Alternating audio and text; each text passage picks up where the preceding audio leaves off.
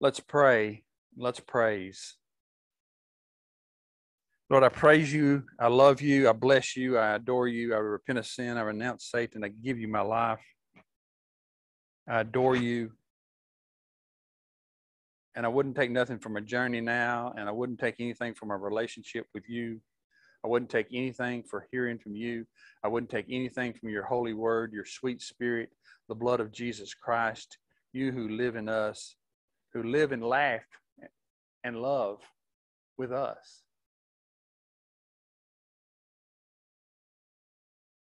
We give you praise. We give you worship. We give you adoration.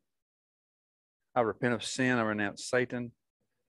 I ask for your spirit to come on me, anoint me to teach. You know, before I know what I'm going to do. And you know how long you've been waiting to tell me what you told me 20 minutes ago, 30 minutes ago, 37 minutes ago. I love you, and I thank you, and I bless you, and I adore you. You have poured more into my lap than I am able to receive. But help me, Lord, to be a good manager of what you've given me. Lord, teach me and make us all teachers. Make everybody who hears this now and in the future teachers of your word. In Jesus' name we pray, amen. Miles Wiley Albright, August 16th, 2021.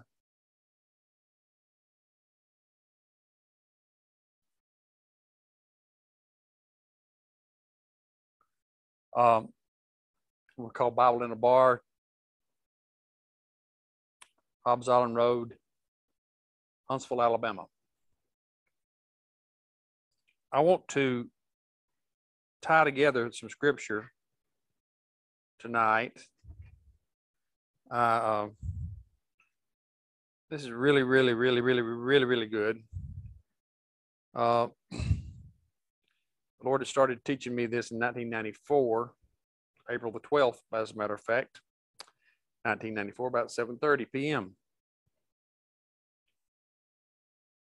Morgan County, Alabama. And and this has to do with the teaching Hardening a Blessing, which is something that I've been doing, like I say, since 94.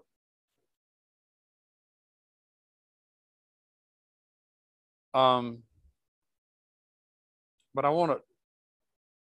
I like to say that Exodus 17 is the crossroads of the Bible. Exodus 17 ends, well, that's not where it ends, but it's the scenario of Masa Meribah. There's two encounters at Masa Meribah. There's one 39 years later. But this is the first one. It happened a couple of weeks after the Exodus. And we're going to get to it. And we're going to see what it's got to do with 1 Samuel 15 in particular. We've been in 1 Samuel 14 for a couple of weeks. We're going to look at 1 Samuel 15 and see how they're connected and what God's saying about this. And there's some essential other chapters that tie into Exodus 17. Like I say, I believe Exodus 17 is the crossroads of the Bible. It is for me. Or at least it's one of them.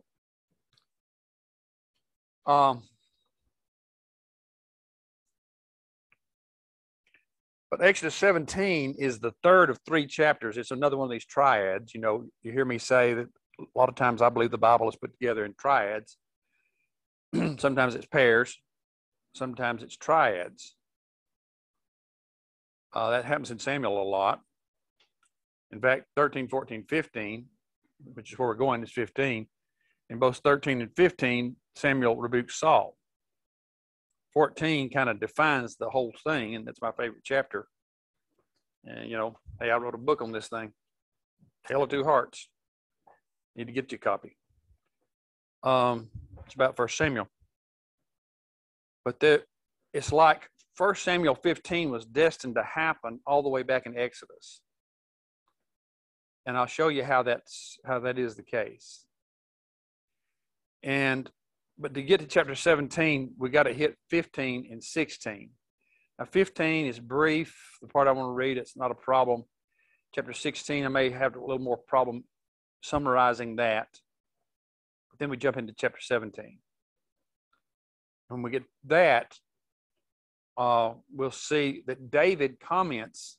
The best commentary on the Bible is the Bible. The best commentary on what God said is what God says.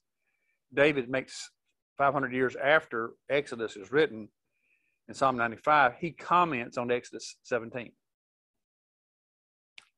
And so we know what he says is inspired of God and right down to the letter.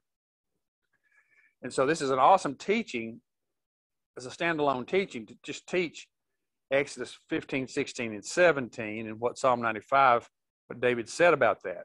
It's hardening a blessing. I've taught that here before. But how that relates into 1 Samuel 15 is where I want to build the foundation again, because I have to. If you've heard this before, I still have to say this to get to 1 Samuel 15 to make it make sense so that you can see the 40,000 foot view of the scripture so you can see how all these things fit together.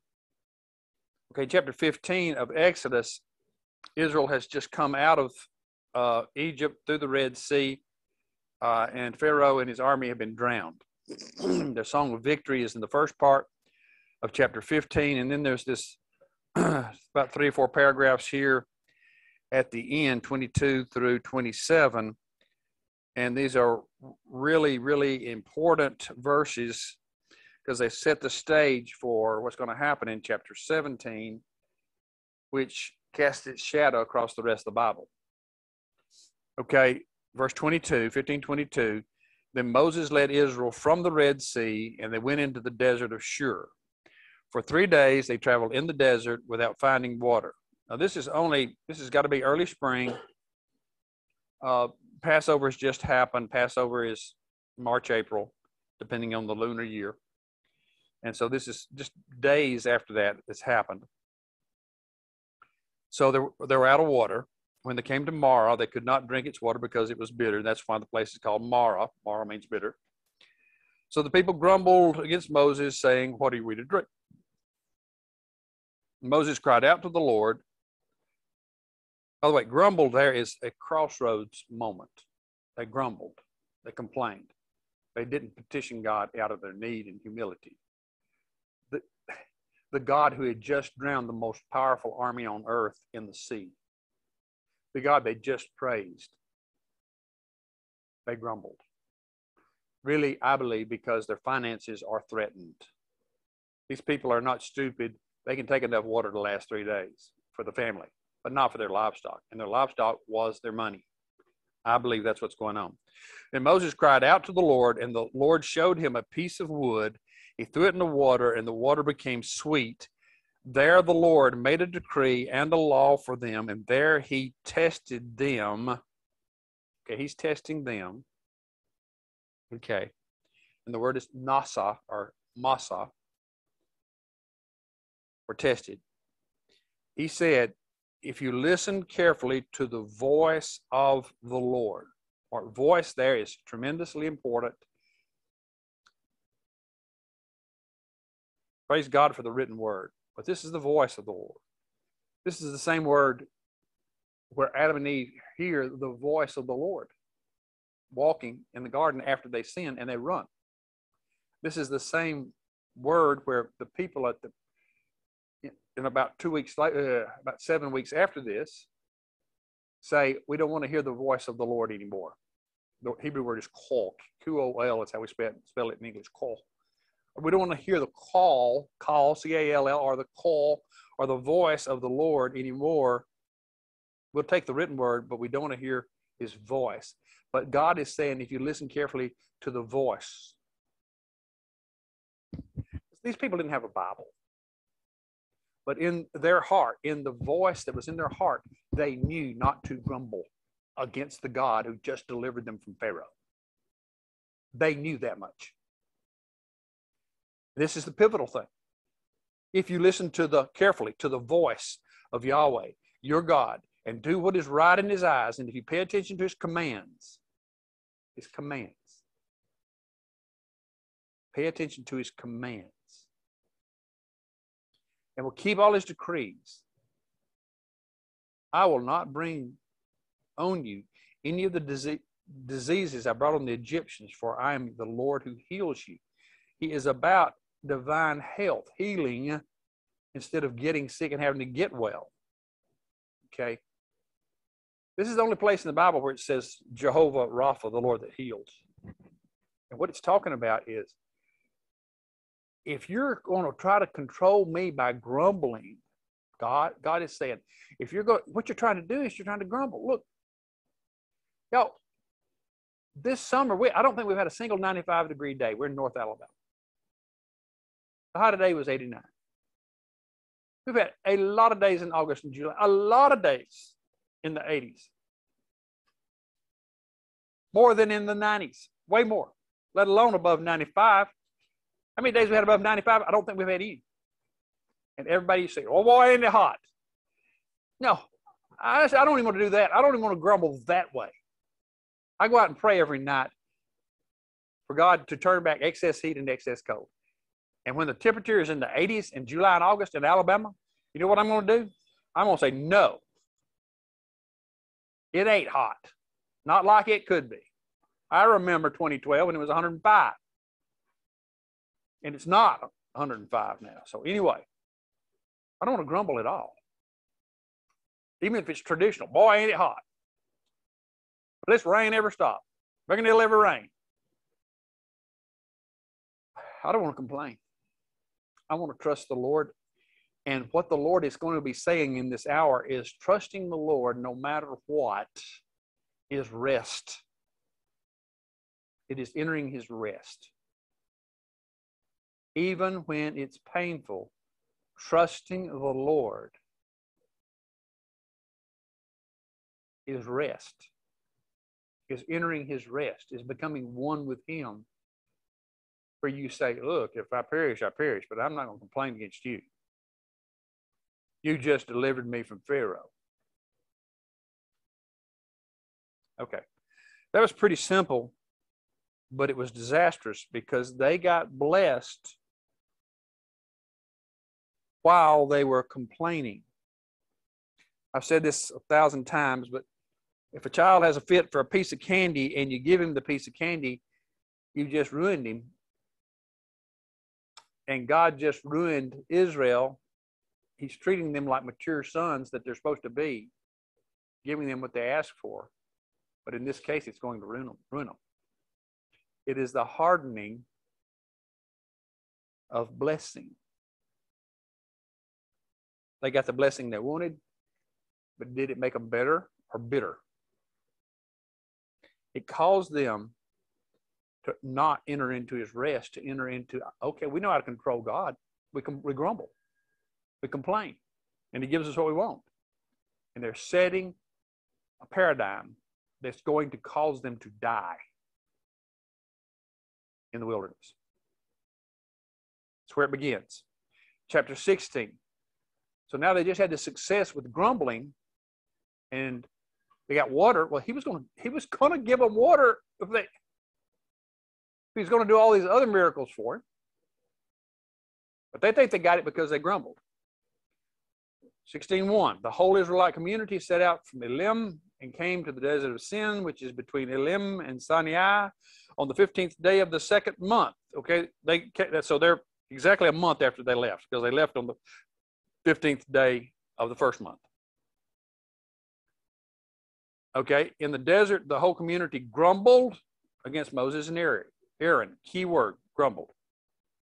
The Israelites said to them, if only we had died by the Lord's hand in Egypt. There we sat around the pots of meat, yeah, in your dreams, and ate all the food we wanted. Yeah, we sat all the time. They were slaves.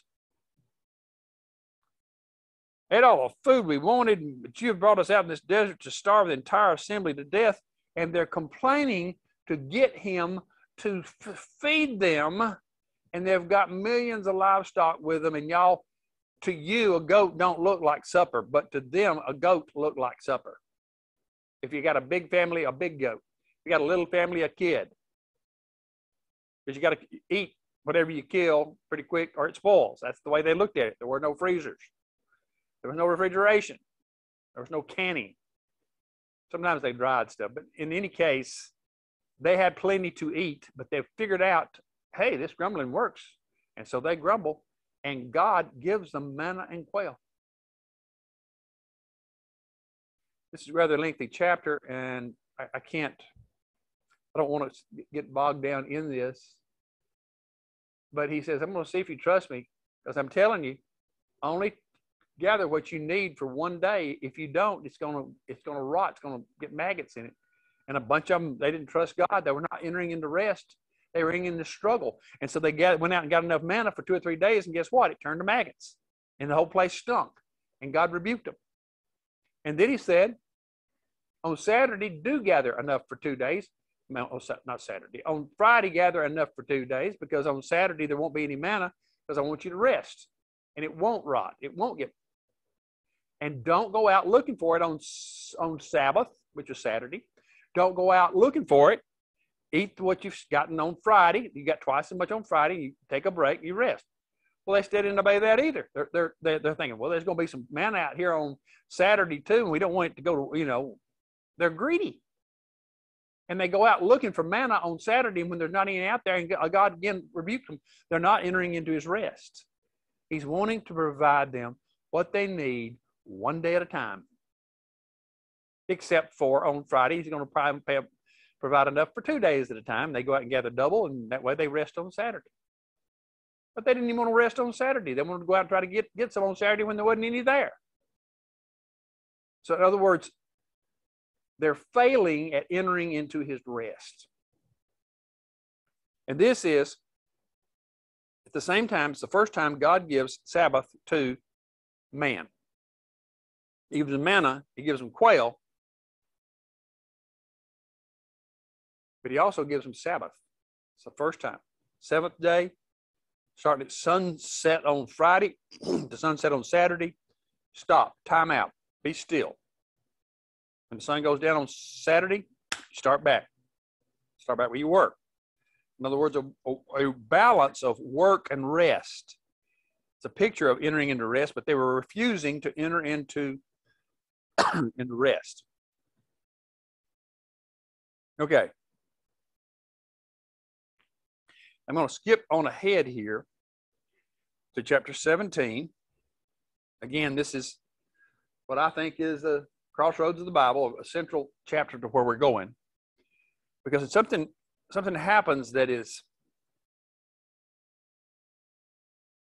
permanent in chapter 17. There's no going back. David comments later, there's no going back after what happens here in chapter 17. So that in chapter 15, they grumbled and got the blessing they wanted. Chapter 16, they grumbled and got the blessing they wanted. Now in chapter 17, they're going to grumble again and get the blessing they want. And the Lord is going to say through David that they'll never enter my rest because they've done this 3 times in a row. And their heart's permanently hardened. Verse 1, the whole Israelite community set out from the desert of sin, traveling from place to place as the Lord commanded. They camped at Rephidim, but there was no water for the people to drink. So they quarreled with Moses and said, give us water to drink. They quarreled. It's a little stronger than grumbled. Moses replied, why do you quarrel with me? Why do you put the Lord to the test, Nasa? Now they're testing the Lord instead of letting the Lord test them. But the people were thirsty for water there, and they grumbled against Moses. And they said, why did you bring us up out of Egypt to make us and our children and livestock die of thirst? God's not going to let them die of thirst. But he is going to let them get down to the situation where they're going to have real faith in the tribulation. Tribulation works patience. Patience, character. But you got to bite the bullet and trust God and enter into his rest and say, if I perish, I perish. If my livestock perish, it just perishes. But in any case, I'm going to trust you, Lord. Period. Okay, then Moses cried out to the Lord, what am I to do with these people? They're almost ready to stone me. So they're past grumbling, they're to quarreling.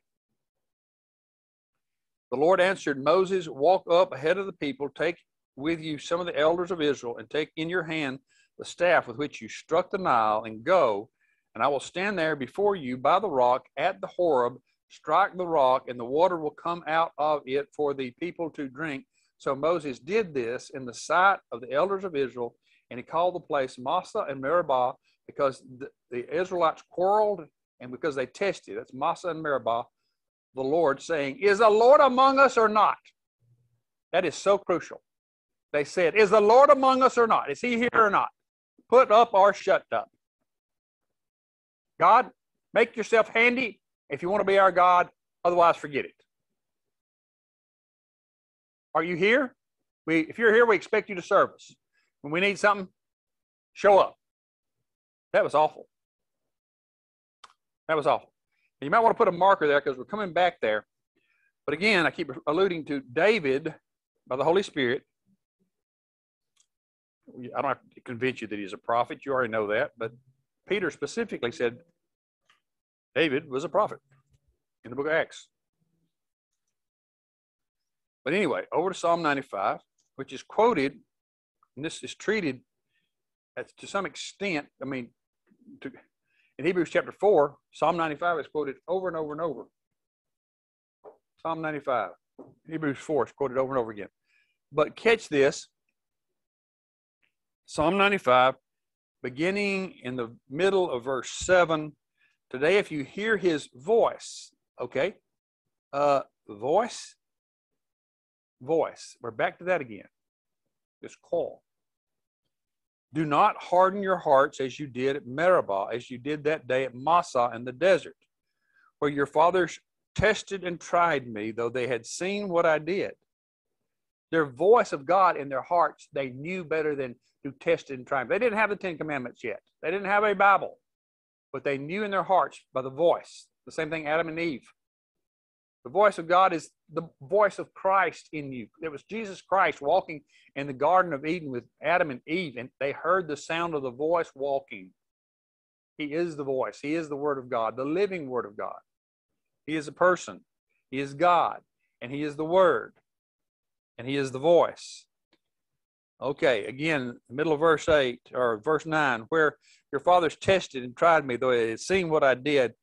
Verse 10, for 40 years I was angry with that generation, and I said, there are people whose hearts go astray, and they have not known my ways. If you know his ways, you see a test coming, and you know, okay, this may hurt, but bring it on, because I know how faithful he is, and when we get to the other side, I want to be standing there for the Lord, if it costs me everything. I want to hear the voice of God if it kills me. Let the righteous one strike me. It is a kindness. Let him rebuke me. It is all on my head. Bring it on. That's the knowing the ways of God. Psalm 103 verse 7 says, Moses knew God's ways, but the people only saw his works. Okay, there are people whose hearts go astray. They have not known my ways. So I declared on oath in my anger. This is important, the last verse. They shall never enter my rest. And it's not the word for Sabbath. It's the word for permanent rest, manua. It's the word for marriage. It is the word for what a bride is supposed to find when she gets married. She's got a permanent relationship with somebody who's a protector and a provider. Manua. It's a permanent thing. It's a 7-day-a-week thing. It's not just 24-hour like Sabbath. He specifically didn't say they'll never enter my Sabbath. He said they'll never enter my manua. They'll never enter into, forget about everything else. If it's Sunday, Monday, Tuesday, Wednesday, Thursday, whatever, I am going to trust the Lord. If I perish, I perish. That is entering into rest. That is entering into marriage rest. Married to the Lord 7 days a week, the bride, being the bride of Christ. I and somebody else was at a beautiful wedding this weekend, weren't we? It was very, very special. Very holy. I was very blessed. But it reminds me of my union with the Lord. So, all right, now I like I say, David is here commenting on Exodus 17, and the question before the house is, will we trust God if it looks like he's not going to show up? Well, that is showing faithful love. That is showing chesed. That is what the Lord says. I desire faithful love and not sacrifice. He's not saying, I desire you to show me mercy. God don't need mercy. He's not even saying, I desire you to show mercy. He's saying, I desire you to show faithful love and not sacrifice. In other words, will you be faithful if it looks like I'm going to let you die? Will you, is it for better or worse, richer or poorer, sickness and health, to death do us part? And even death won't let us part, not with Jesus. Now, going back to Exodus 17. And all this is building towards going to 1 Samuel 15. This may be pretty well useless up here. No better than I can write. No better than you can see this reflecting up there. But anyway, this is my main scriptures. But the last scripture before going to 1 Samuel 15. 1 Samuel 15,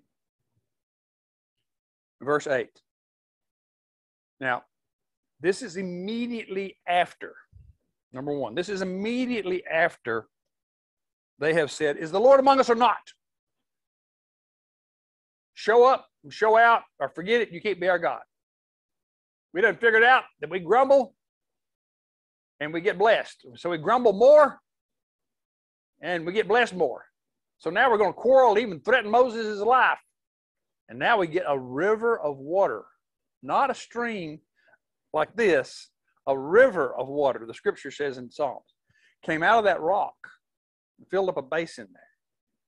And they had plenty to drink in their livestock. It took a river. It was a miracle of miracles.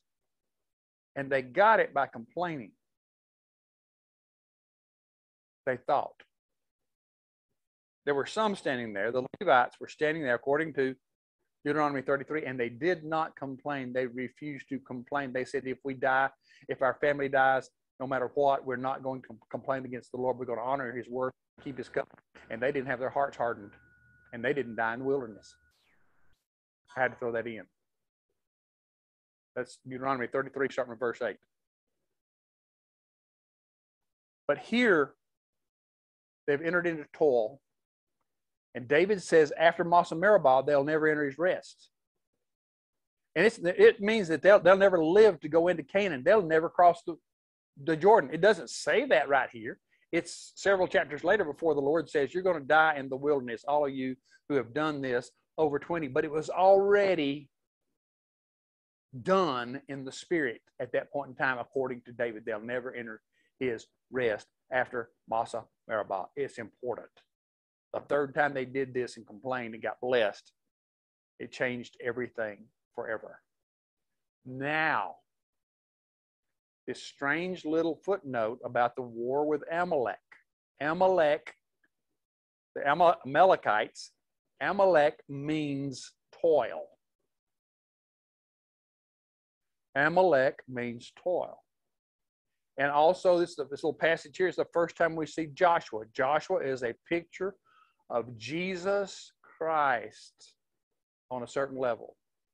There's something being said about Jesus, usually when you're reading about Joshua, if you can understand it. Okay. Verse 8, the Amalekites came and attacked the Israelites at Rephidim. Moses said to Joshua, choose some of our men and go out and fight the Amalekites tomorrow. I will stand on top of the hill with the staff of God in my hand. So Joshua fought the Amalekites as Moses had ordered, and Moses, Aaron, and Hur is a man's name, went to the top of the hill, and as long as Moses held up his hands, the Israelites were winning. But whenever he lowered his hands, the Amalekites were winning. When Moses' hands grew tired, they took a stone and put it under him, and he sat on it, and Aaron and Hur held his hands up, one on one side and one on the other, so that his hands were made steady until sunset. So Joshua overcame the Amalekite army with the sword. Y'all, Amalek means toil. And because of what they've done, there's always going to be this temptation among the Jews to struggle by their own strength of their own hand and succeed. God's going to bless them, so they're going to succeed. But so many times they're going to think they did it, like Jacob. Jacob is the perfect example. God was blessing him, and he always thought it was he himself creating the blessing. Until he entered Egypt, he thought that. He could not rest. He could not trust. He's the perfect example. And it caused him unspeakable misery and pain. He never entered his rest. And the nation is named after Israel. They are the Israelites. And the Israelites are a strong people. There's no people on the earth that are anything like as inventive and creative and productive as the Jews are. None. But unfortunately, they believe they did it by their power. They're mad at God. They're mad at God about the Holocaust and other things. But they shouldn't be mad at God because they exist. It's like Israel standing beside the Red Sea. They should be dead, but instead of them being dead, their enemies are dead, drowned in the Red Sea, and now they're going to complain against God. Same thing. Israel today is blessed more than any other nation. Probably over 50%, over 60, 70% of the patents issued in the world are issued to Jews. Nobel Prizes, most of them go to Jews. Anyway. But then the Lord, okay, Joshua is the Lord, and the Lord can prevail against toil in our lives only as long as we are standing in faith with our hands raised in constant prayer. The Lord is almighty. Joshua represents Yeshua, and he is almighty, but he can only do what he can do depending on our faithfulness to stand with our hands up before the Lord, surrendered before the Lord. And Joshua wins in the valley. Surrendered before the Lord on the mountain. The Lord will always win in the valley. But if you quit praying, quit abiding in the Lord, then he quits winning. It's not that he can't. It's that God set it up like this. Now, get this. Verse 14, the Lord said to Moses, write this on a scroll as something to be remembered and make sure that Joshua hears it. This next generation. Because I will completely blot out the memory of Amalek from under heaven. Amalek means toil. There will be a time when we will enter into his rest that is so complete we cannot remember what it is like when we struggle, when we strained, when we quarreled to try to manipulate God and get stuff. We can't even remember what that's about. That will come. That time will come. But it hadn't come at the time of Samuel, and it hadn't come at the time of Esther. Remember, Esther, her war was with Haman, the guy that wanted to kill her and all the Jews, and he was an Amalekite. You remember that? Okay. Moses built an altar and called it, the Lord is my banner. And he said, for hands were lifted up to the throne of the Lord. The Lord will be at war against Amalekites from generation to generation. For each generation has to stand and trust God in their generation, at their time, and enter into his rest, to trust him and say, we will trust him if we die. So, because of what's been sown here, by the Israelites hardening their heart 3 times in a row, not only are they going to die in the wilderness, but some of their descendants will survive. Those under 20 will survive, but they're going to be tested from generation to generation about entering into rest. Will they enter into rest? And so when the first king comes, even if he's chosen before he's supposed to be chosen, which is King Saul, he is going to have to deal with certain things in the land left from the previous generation. So in 1 Samuel chapter 15, Saul has already dropped the ball once when he's offered a sacrifice in chapter 13 to keep the people from scattering. The people were leaving him high and dry when they saw how many Philistines were opposing them.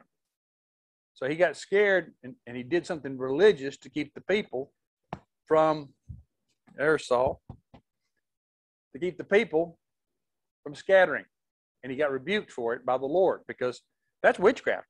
That's witchcraft. Whenever you do a religious thing just to keep people around, keep noses, numbers at church, who is really God? You're ordering things just to make people happy.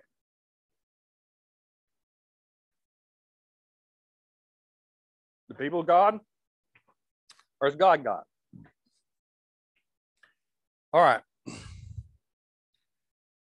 Chapter 15, 1 Samuel. Samuel said to Saul, it's kind of like he's saying, read my lips. Don't miss this. I am the one the Lord sent to anoint you king over the people. It's me. Hello. Earth to Saul over his people Israel. So listen now to the message from Yahweh, the Lord.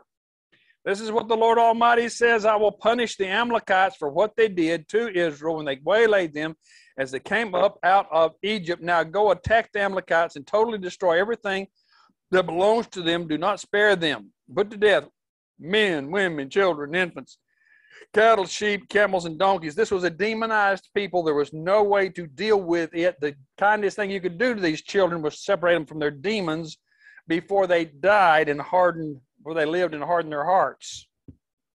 Because there was no name of Jesus to deal with demons at this time.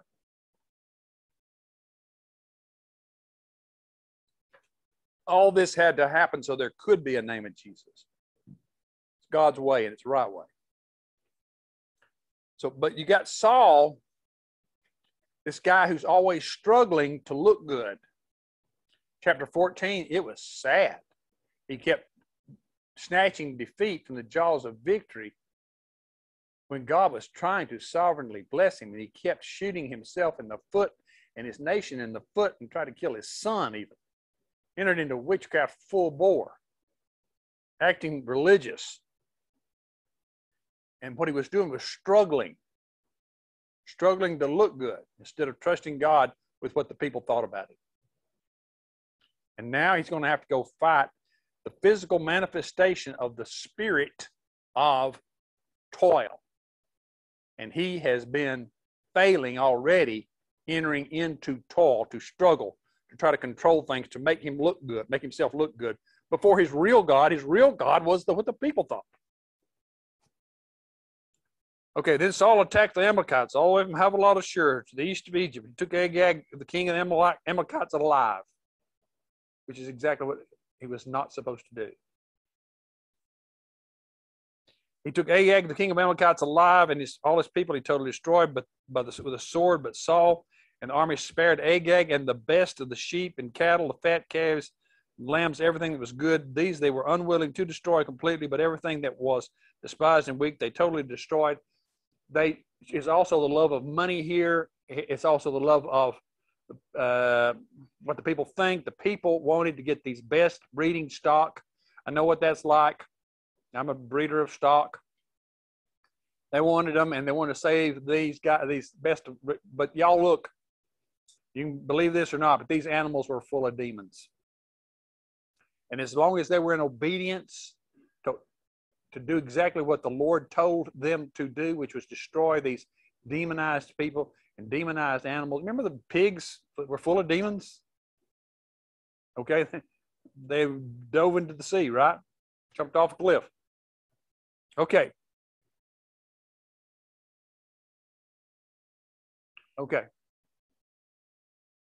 But as long as they were in obedience, they were immune to these demons coming out of these dead bodies, be it animal or man. But they weren't immune as soon as they stopped obeying.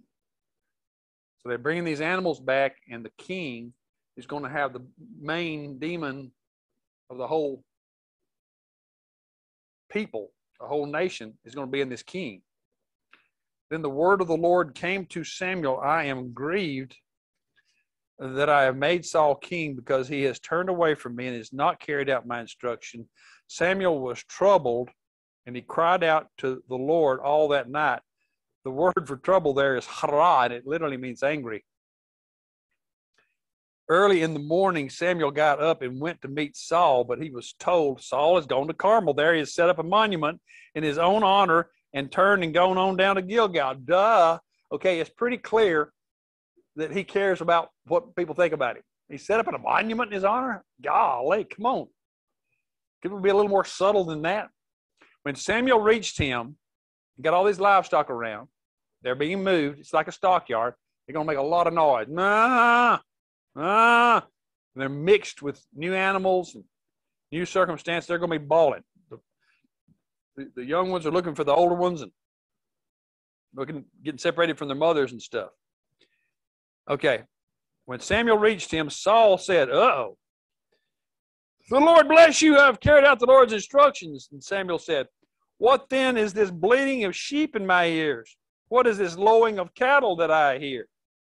Saul answered, oh, the soldiers. You know, remember what Adam said? First, the woman you gave me. Blame somebody else. I saw a piece the other day. It says, no man is a failure until he blames somebody else for what he did wrong. Let's see. We got a catastrophe going on now in Afghanistan, but it was Trump's fault, right? Okay. All right. So Saul answered, the soldiers brought them back from the Amalekites. They spared the best of the sheep and cattle to sacrifice to the Lord your God, but we totally destroyed the rest. They didn't bring them back to sacrifice, but he's going to say that right there and probably make it happen to get himself out of this hot water. Stop, Samuel said to Saul. Let me tell you what the Lord said to me last night. And I think there was a pause there for several seconds. And Saul goes, tell me. I think it took him a little while to say, tell me. Because he's not wanting to hear this. Tell me, Saul replied. Samuel said, although you were once small in your own eyes, did you not become the head of the tribes of Israel? And the Lord anointed you king over Israel. He sent you on a mission, saying, go and completely destroy those wicked people, the Amalekites. Make war on them until you have wiped them out. They were a physical manifestation of a spiritual principality. Why did you not obey the Lord? Why did you pounce on the plunder and do evil in the eyes of the Lord? But I did obey. He's not going to repent voluntarily. And all repentance that is real repentance is voluntarily. When you put a gun to somebody's head and they say, I'm sorry, it's not real repentance.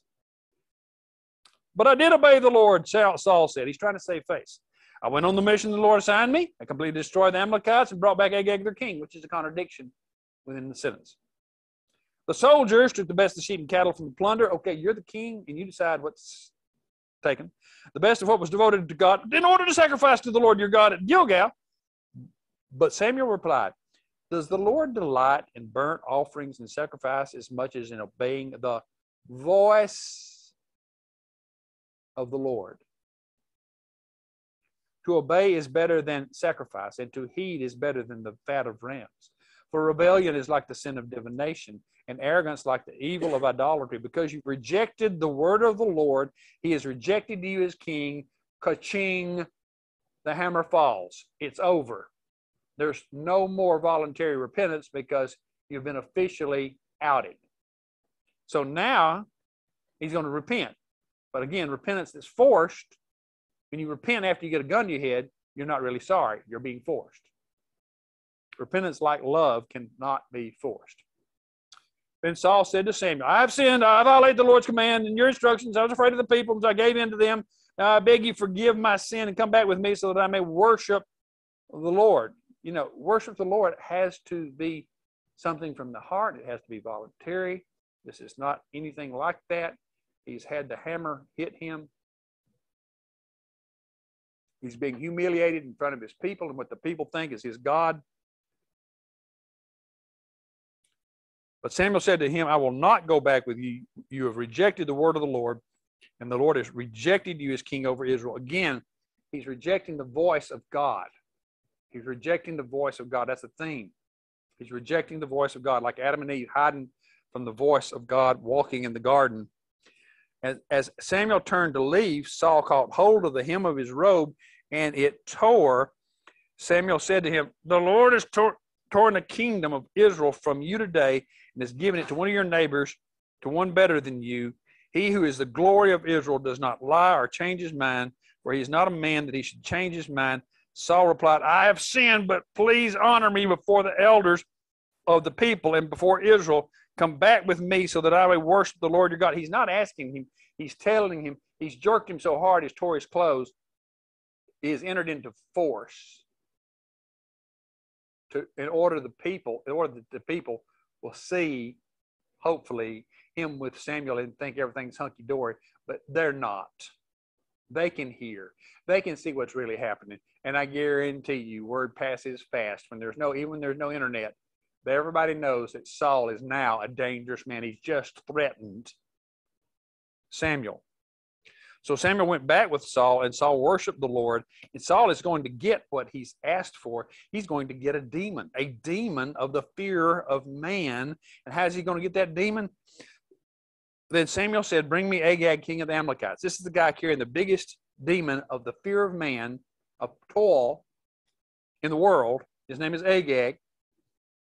Agag came to him confidently, thinking, "Surely the bitterness of death is past." But Samuel said, "As your sword has made women childless, so will your mother be childless among women." So, and Samuel put Agag to death before the Lord at Gilgal.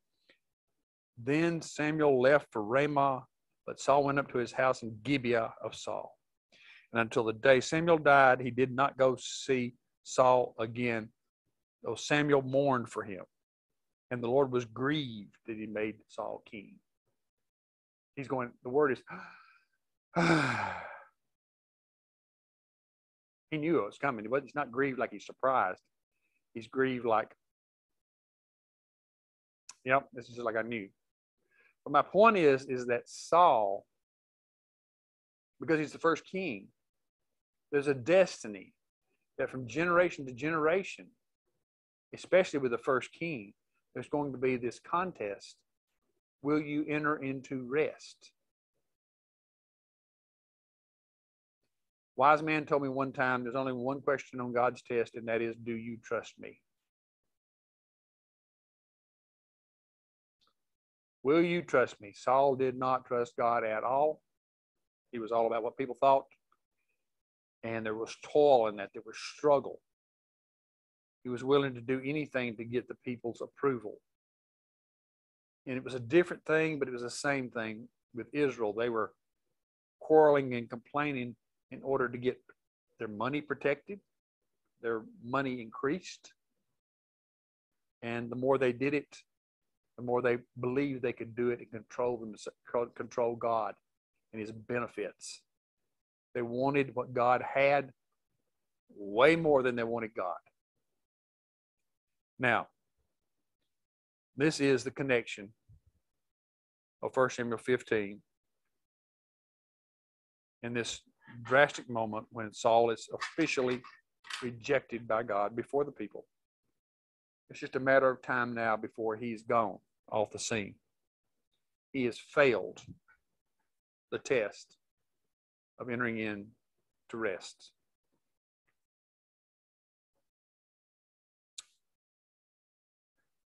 When David becomes king and he comes to the place where he can be being humiliated before people. I mentioned it before. When he sinned and his son Absalom tries to kill him and David is fleeing from Jerusalem, and a man is cursing him and falsely accusing him and throwing rocks and dirt at him. David says, "Don't bother him. The Lord may have told him to do that." He knew that he deserved worse, and he wasn't trying to save face. He was saying in that action what he said when he wrote Psalm 141, verse 5, "Let the righteous one strike me. It is chesed, is faithful love. Let him rebuke me. It is oil on my head. My head will not refuse it." In other words, he was saying, I love you, God. Yes, I've sinned. I repent profoundly, deeply. I admit it. You don't have to pin me down. You don't have to force me to repent like Saul was forced here and he didn't really repent then. You don't have to force me, just tell me. When David is told about his sin, he said, I am the man. He said, I have sinned. I did it. I did it wrong. And he repents deeply, but he goes toward the Lord. He worships. He prays. He intercedes. He doesn't draw back. He's basically saying, I want God, and even in my sinful condition, I want God if it kills me. And that's been the theme in Samuel with our studies so far. Now, let's pray. Thank you, Lord. You're good. We're glad. We trust you. We ask you to help us and change us by the word of God. In Jesus' name, amen.